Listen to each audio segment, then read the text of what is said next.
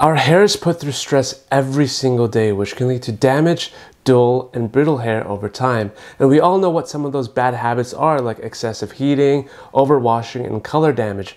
But most of the time, you'd be surprised that you could actually be destroying your hair without even knowing it. So in this video, we'll go over what some of those underlying habits you might not know of are, as well as go over some hair ingredients that you might want to avoid. So stay tuned till the end.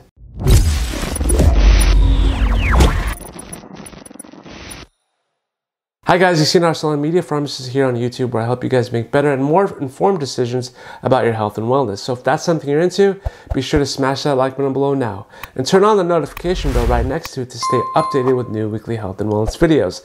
Don't forget to follow me on Instagram too for more behind the scenes. So without further ado, let's dive into those bad hair habits. Let me first preface this by saying while genetics and health problems have a direct connection to your hair's health and are separate issues that may not be under your complete control, this video will tackle the many things that you may be doing in your daily routine that are damaging your hair. So to begin, let's look at the first one: wearing tight hairstyles. In a 2016 study published in the Journal of American Academy of Dermatology, researchers found a strong association between scalp pulling hairstyles, tight ponytails, braids, knots, and buns, and the development of traction alopecia, or gradual hair loss. So to maybe combat this, try wearing your hair down whenever possible, and if you insist on tying your hair back, keep it loose to avoid causing breakage or strain on your hair fibers. Number 2, brushing your hair when it's wet. Your hair is at its most fragile state when it's wet and it's susceptible to damage. It is best to try to comb your hair before washing it to reduce tangling, and also allow your hair to dry at least halfway before brushing. And if you have textured hair or tight curls, always comb your hair while it's damp using a wide tooth comb for better results. Number 3, towel drying. Regular towels are usually made with rough, coarse fabric, which leads to more friction when rubbing against the hair. You'll end up creating frizz, pulling on fragile strands, and causing damage and breakage.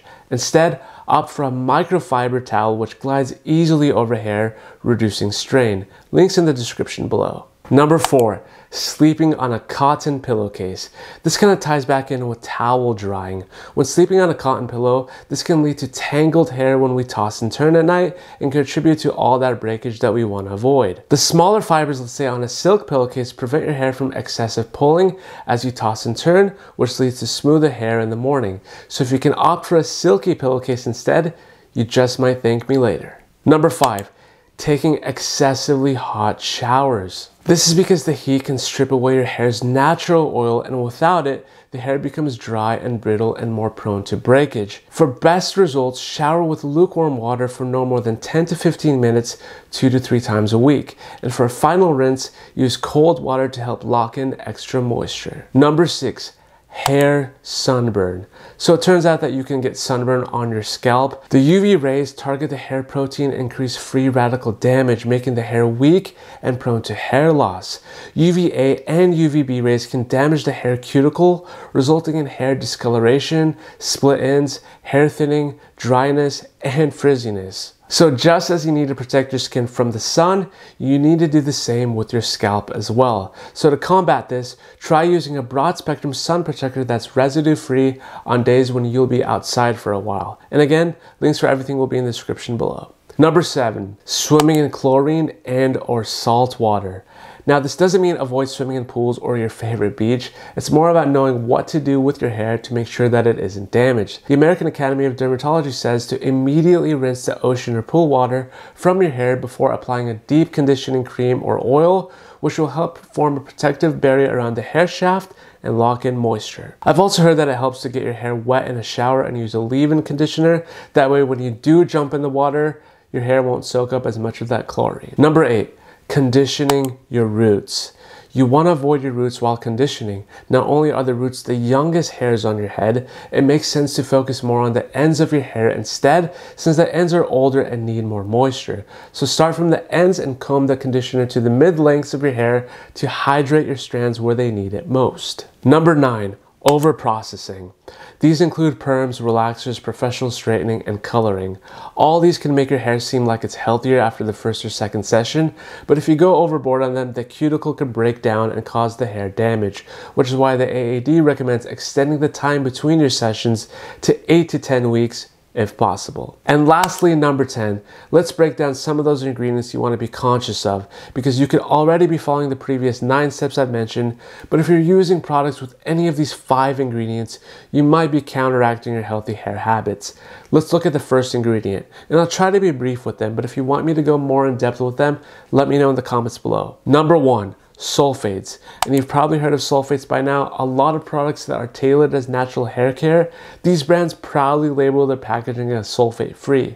This is because sulfates are harsh on the hair and scalp and can actually strip away the natural moisture that keeps your hair shiny and soft. So look out for those tricky names like ammonium lauryl sulfate or sodium lauryl sulfate, to name a few. Number 2, fragrance.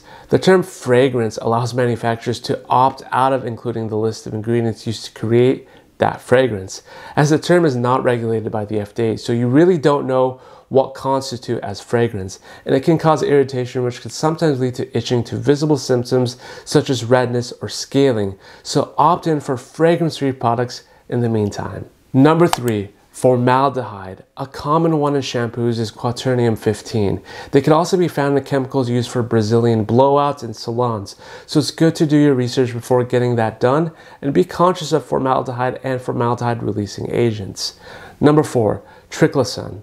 It's an antibacterial agent that's often added to personal care products as a preservative. We still don't have enough conclusive evidence to say for sure that it's safe, so in the meantime, it may be best to avoid it. And number 5, DEA and TEA. They act as emulsifiers and foam agents that reduce surface tension so water-soluble and oil-soluble ingredients can blend together. In 1998, researchers found a link between the topical application of DEA and cancer in animals, but the effects on humans are unclear, which is why the European Commission has banned DEA in cosmetics to err on the side of caution. Number 6, retinol palmitate. It is an ester of retinol combined with palmitic acid. It's a known skin irritant that can cause peeling, scaling, redness, and itching. Some have a sensitivity and others don't, so it's best to identify if you are sensitive to this ingredient or not. And some experts are on board with it and others aren't fully. And the list goes on, so let me know if you want me to do a video that goes into this topic more in depth. And while there are many bad ingredients in shampoos and harmful shampoo brands, plenty of shampoos use only natural, non-toxic, and organic ingredients. So if you're suffering from hair loss or unhealthy hair growth and think chemicals are to blame, try switching to a natural alternative. And that's it, guys. I hope that this video gives you a better understanding on bad hair habits to avoid, and maybe will help you to achieve healthier hair in the process.